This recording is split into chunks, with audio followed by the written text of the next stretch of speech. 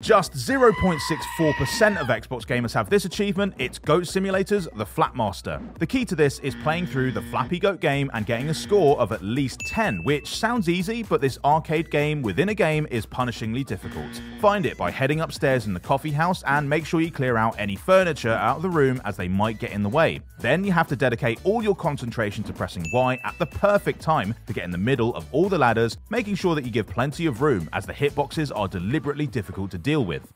If fortune and skill are on your side and you avoid double jumping, you'll sail past 10 and the Flapmaster achievement is yours.